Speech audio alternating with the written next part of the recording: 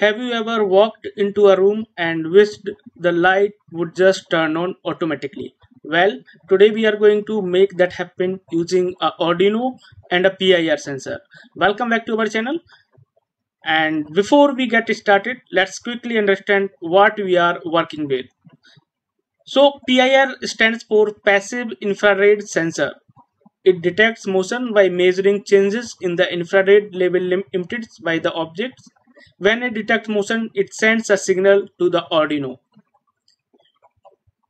We all connect the PIR sensor to our Arduino board and program it to control the LED. When the PIR sensor detects motion, it will signal the Arduino to turn on the LED or any bulb, and illuminating the room will automatically happen.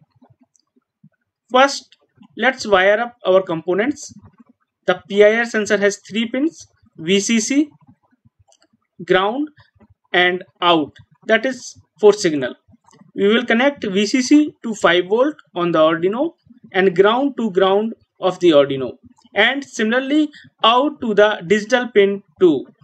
Here you can use any other pin, but I am using digital pin 2 of the Arduino. Now that our hardware setup is complete, let's move on to the programming part.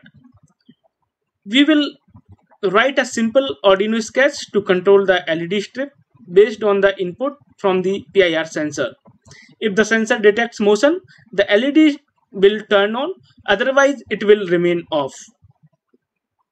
We begin by defining the pins for the PIR sensor and the LED.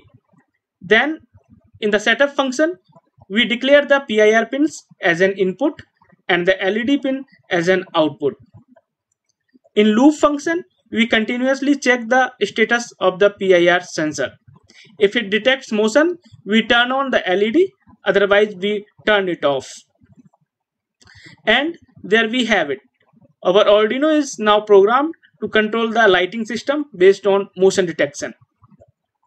Let's test it out.